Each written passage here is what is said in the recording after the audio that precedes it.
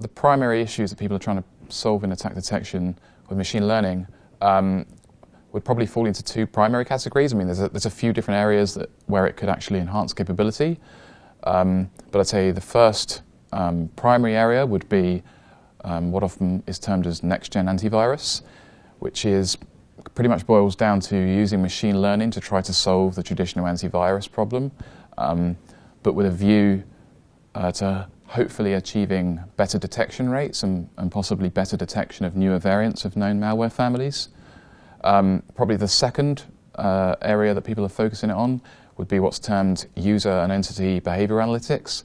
And there we're looking at mostly analyzing either passive network data or potentially log sources and trying to build behavioral profiles over time of what any particular given user or machine is doing on a network with a view to detecting anomalies from that.